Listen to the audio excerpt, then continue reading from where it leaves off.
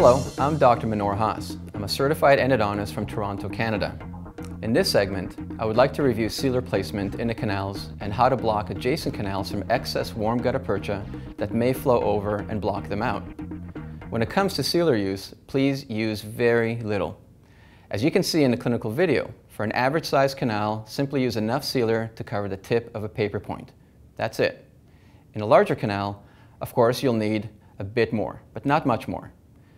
The paper point with the sealer should be inserted just short of the working length. You should brush the full length of the canal walls as if to lightly paint them with this little bit of sealer. This should only take a few seconds per canal. As a note, I do not recommend you use a quick set sealer or a liquid powder based sealer.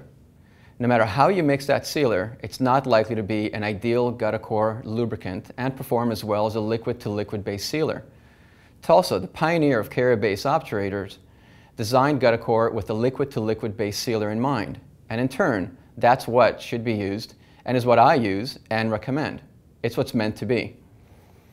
Next, in teeth with multiple canals, I like to block the orifices of adjacent canals by using paper points that are larger than the size of the master files. The larger paper point does not need to reach the canal lengths. It only serves to prevent overflowing warm gutta percha from blocking out adjacent canals. To improve visibility into the pulp chamber, I personally recommend cutting a paper point at or below the occlusal table. This will improve your visibility into the pulp chamber and prevent interfering with the warm GuttaCore as it's inserted into an adjacent canal. Once the canal is obturated, simply remove the adjacent paper point and you're left with a clean and clear path to obturate the next canal. Finally, I'd like to say that one of the many great aspects of this obturation system is that thanks to the small amount of sealer required, canals are almost entirely filled with warm gutta percha and with very little sealer, as you may see in this photo.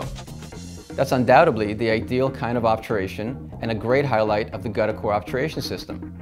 Also, keep in mind that less sealer means less apical extrusion and less post-op pain. I hope you found this to be useful. Good luck, and thank you for your time.